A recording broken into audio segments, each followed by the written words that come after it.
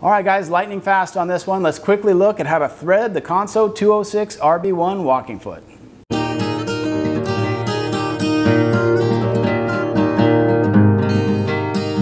Threading an industrial machine starts at the thread stand. You need to come off the top of the thread, up through an eyelet in the thread stand, and back down to the guide post on top of the machine. Hit the guide post 2 times, one from back to front and one from right to left as you make your way down to the tension assembly. There's 3 guide holes at the top of the tension assembly. Hit them from right to left. You can either do all 3 or at least the top and bottom. At that point, go ahead and make sure that your presser foot is raised. That'll loosen the tension discs a bit so you can slide that thread easily between the 2 tension discs. Come right around this way, go between the discs of the thread controller, hold your thread back here, lift until it clicks into place. Make sure that as you lift the thread, you're acting on the spring of the tension controller.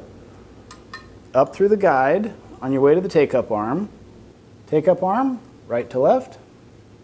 Back down through the guide you've already been up through once. We've got a guide on the face of the machine, and then a loose guide here that may or may not contain a little piece of felt. This is your needle bar, and right at the bottom where you insert the needle, you'll see this needle bar thread guide. Give yourself a little bit of slack in the thread and see if you can hook around the left side of that. If you can go in that way, that's often the easiest way to thread your machine. Sometimes there's a captive hole and you can't swing around the left side of it. You simply have to poke the thread through the hole, and that's fine as well. Now, if your machine doesn't have a needle bar thread guide, don't be fooled into thinking it doesn't need one. It's just missing, and you'll need to source this easily available and very inexpensive part. If you're missing that part and you have no needle bar thread guide, what you'll experience is frequent thread shredding of your upper thread. One thing I'll have you do is never set up a sewing machine with the needle that's in it. Go ahead and pop a fresh needle in there. If that needle is slightly bent or it's the wrong needle system, your machine won't work correctly.